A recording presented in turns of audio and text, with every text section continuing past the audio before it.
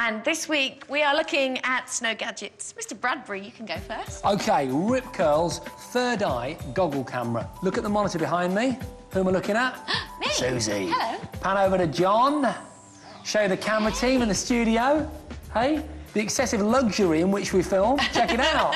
Isn't this the coolest thing ever? That's a really good quality as well, so, isn't it? obviously, I don't need to explain it. It's a goggle-mounted camera. It's very, very small, but it's very rugged. It's got a twin polycarbonate lens on it. The reason for that is that because this thing is often going to be used in very low temperatures, the twin lens avoids fogging, which is genius, isn't it? Really what do you connect it to, though? Well, it depends what you want to carry, and I guess how big your budget is. But you know the cameras that we're testing today, they would be ideal, really light.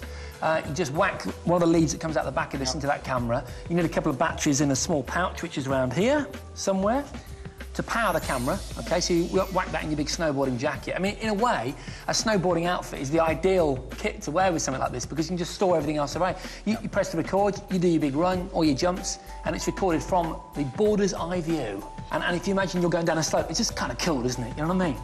Do you want to go next? Yes, I've got a backpack that could save your life if you get caught in an avalanche. Because 80% of avalanche fatalities are due to suffocation. The thing is, you get caught in your air pocket in the snow and you rapidly exhaust that air that surrounds you.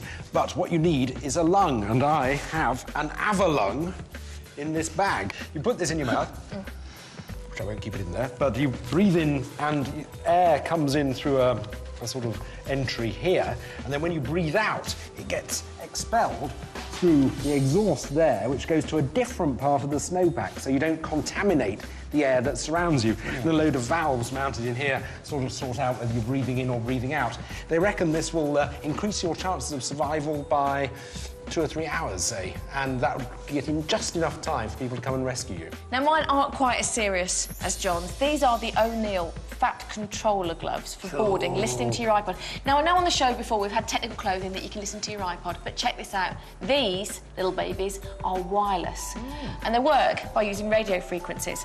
So, look, you've got this little joystick here. Can I just get a close-up of your nipple? Yeah, of course. Can I just zoom in on your Excuse nipple? me. That's what it's called, isn't it? Just there. It's called a joystick, not a nipple. Yeah. And you can skip tracks, or you can just increase or decrease the volume. Yeah. All this without touching your iPod. It works via radio frequency, so you've got a transmitter here in the cuff of the glove. Then that connects to a receiver that you plug into your iPod, which is in your jacket. Brilliant. It's a fantastic idea. Simple idea. Really good idea. Really great gloves, perfect for snowboarding and listening to your tunes on the slopes.